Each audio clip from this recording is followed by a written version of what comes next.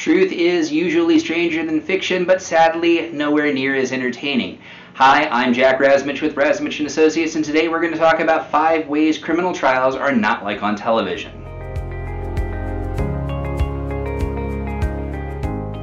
If you are a defendant in a criminal case, watching a legal-themed television drama or movie may make you nervous about your impending trial. The good news is that Hollywood courtroom scenes bear very little resemblance to the real thing.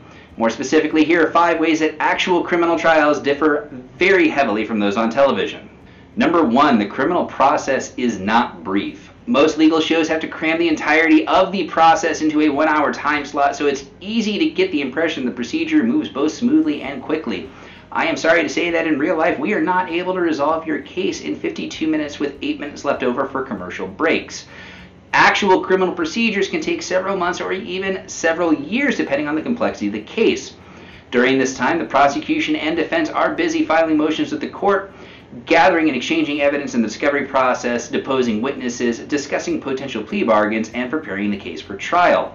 The trial itself can last a week or more depending on the type of charge and how many witnesses are involved. So if you're entering this process expecting a speedy resolution outside of a plea bargain, you probably need to settle in and get ready for a long ride. Number 2, the lawyers can't treat the witnesses however they want. The entertainment industry loves to show lawyers screaming in the faces of the witnesses on the stand until they confess or otherwise break into tears. In real life, lawyers cannot yell at, harass, or coerce witnesses. We aren't even allowed to physically approach witnesses without good reason or without permission from the court. If a lawyer did cross the line and begin badgering a witness, any attorney who knows what they're doing, whether they are a defense attorney or whether they are a prosecutor, is going to immediately make an objection and ask the judge to intervene and restore order. Number 3, objection is more than just a word. On television shows, you'll often hear a lawyer shouting objection to protest some behavior from a witness or an opposing counsel, and the judge will immediately say overruled or sustained. In reality, the lawyer must state the specific procedural grounds for the objection, and the court has to listen to the position of both sides of that objection to determine whether or not it is a valid objection. Number 4, court cases are rarely full of drama. Legal dramas include plenty of plot twists to keep the audience on the edge of their seats. Real legal cases are not so dramatic. The vast majority of these cases will take place outside of the courtroom itself, and most cases are not even making it to trial at all these days. If a case does go to trial, there are rarely stunning turnabouts. For example, don't expect the prosecutor to present a surprise witness or a surprise piece of evidence mid-trial.